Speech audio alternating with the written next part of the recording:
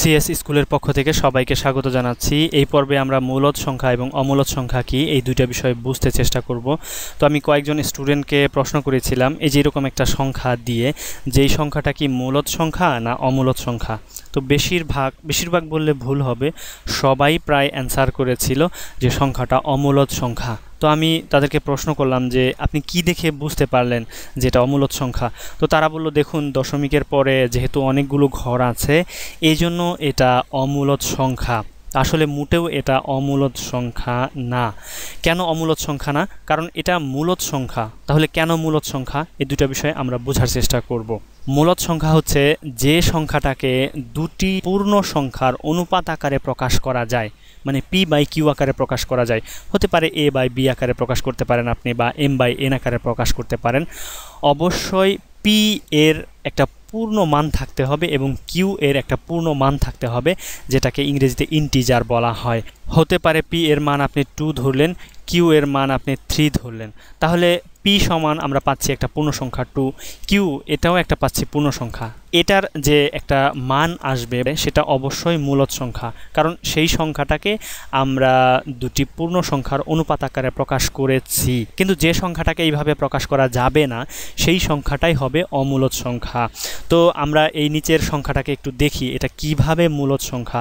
তো এটাকে যদি আমরা সাধারণ ভগ্নাংশে প্রকাশ করি তাহলে এটা এইভাবে হয়, সংখ্যাটা আছে এটাকে দশমিক উঠিয়ে দিয়ে আমরা উপরে লিখি এবং নিচে দশমিকের জন্য একটা 1 এবং এরপরে যতগুলো অঙ্ক আছে তার জন্য ততগুলো শূন্য।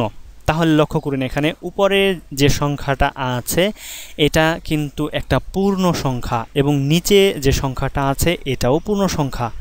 তাহলে আমরা দেখতে পাচ্ছি এই যে সংখ্যাটা আছে এখানে দশমিক আকারে, এটাকে আমরা দুটি পূর্ণ সংখ্যার অনুপাত আকারে প্রকাশ করতে পেরেছি। তাহলে এটা অবশ্যই মূলদ সংখ্যা, কখনোই অমূলদ সংখ্যা না। তাহলে প্রশ্ন আসতে পারে যে অমূলদ সংখ্যা আসলে কোনগুলো? আপনারা সবাই পায়ের সাথে পরিচিত আছেন, যারা বৃত্ত সংক্রান্ত জ্যামিতি বা পরিমিতি এই সমস্যাগুলো সমাধান করেছেন। এই পাই এটা হচ্ছে একটা অমূলদ সংখ্যা। তো তাহলে এখানে আবার আপনাদের মনে প্রশ্ন আসতে পারে যে আমরা পায়ের মান অনেক সময় 22/7 এটা ধরে করেছি। তো এখানে তো 22 এবং 7 দুটি পূর্ণ সংখ্যা, পায়ের মানটাকে যেহেতু আমরা দুটি পূর্ণ সংখ্যার অনুপাত আকারে প্রকাশ করেছি তাহলে এটাও তো মূলদ সংখ্যা হওয়ার কথা ছিল। হ্যাঁ, এটা অবশ্যই মূলদ সংখ্যা, কিন্তু পায়ের মান হিসেবে এটাকে ধরা হয়, মানে পায়ের মানের খুব কাছাকাছি। এটা এক্স্যাক্ট মান এত না। 333/106 একেও পায়ের মানের খুব কাছাকাছি ধরা হয় এবং এই যে সংখ্যাটা আপনারা দেখতে পাচ্ছেন এটাকেও পায়ের মানের খুব কাছাকাছি ধরা হয়। তো আমরা একটু দেখি 22/7কে যদি আমরা ভাগ করি, যে ভাগের প্রক্রিয়া আছে ক্যালকুলেটরে করলে হয়তো বা আপনি এক্স্যাক্ট রেজাল্ট পাবেন না। 3.142857 এত আসার পরে বা এই যে অঙ্কগুলো আছে এই অঙ্কগুলো রিপিট হবে। আপনি খাতা কলমে যদি করেন ঠিক এইভাবে রিপিট হবে। কোনো অঙ্ক রিপিট হয় দশমিকের পরে সেটাকে আমরা মূলদ সংখ্যা ধরব, কারণ এটা একটা পৌনঃপুনিক সংখ্যা। এটাকে আমরা 22/7 আকারে প্রকাশ করতে পারি।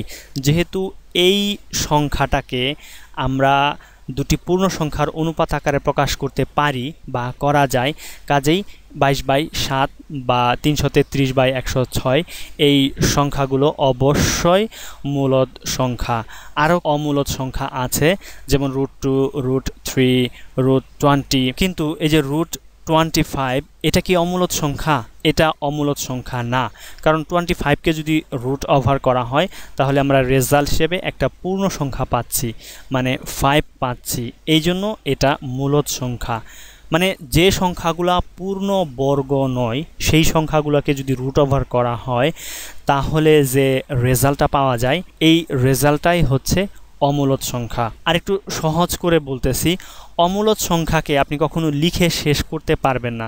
যেমন পায়ের মান আপনি যদি 1 লক্ষ ঘর পর্যন্ত বের করেন তারপরেও এটা শেষ হবে না। তো এই ভিডিও ডিসক্রিপশন অংশে আমরা পায়ের মানের একটা ওয়েবসাইট দিয়ে দিব, যেখানে আপনি 1 লক্ষ ঘর পর্যন্ত মান পাবেন। তার মানে এর পরে আরও বের করা যায়। তো আশা করি সবাই বুঝতে পেরেছেন যে মূলদ সংখ্যা কী এবং অমূলদ সংখ্যা কী। যদি আমাদের লেকচার ভালো লাগে অবশ্যই আমাদের চ্যানেলে সাবস্ক্রাইব করবেন আর আমাদের ভিডিওটি শেয়ার করতে ভুলবেন না।